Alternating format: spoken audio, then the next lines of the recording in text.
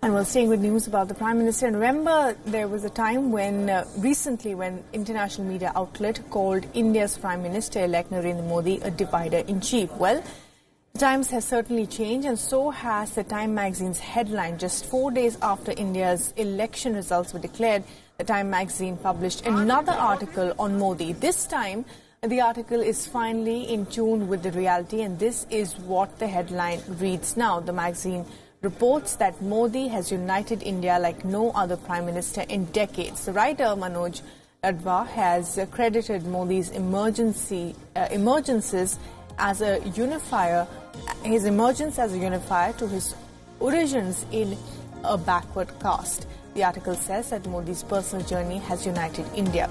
The piece talks about the Prime Minister-elect's journey from a disadvantaged social group to the helm of India's affairs. The article reads, in reaching the very top, he personifies the aspirational working classes and can self-identify with his country's poorest citizens in a way that the Nehru-Gandhi political dynasty, who have led India for most of the 72 years since independence, simply cannot, unquote.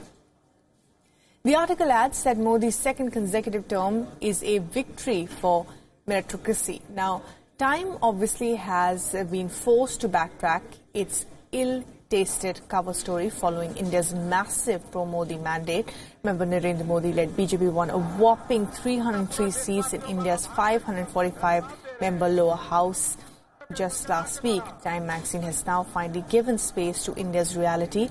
It has carried an article with views that so many Indian voters subscribe to in this election. And Time's pre-election cover story was written by Atish Tasir. The article was turned into a campaign fodder for the opposition, and that said, of course, India's divider-in-chief. From that, the Time magazine has flipped. Now, 6 days after Narendra Modi's landslide victory, the United States has asserted that India remains a top priority. Calling India a great ally of America, the Trump administration has said that the U.S. will continue to work closely with PM-elect Narendra Modi. The Trump government has further revealed that Secretary of State Mike Pompeo was looking forward to having a robust discussion with his Indian counterpart on a wide range of issues.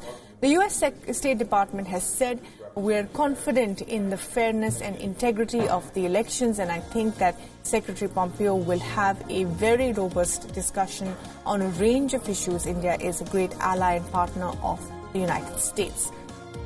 And several U.S. lawmakers and senior government officials continue to congratulate Modi on his grand electoral victory. Victory celebrations organized are also being held by Indian Americans in various parts of the U.S.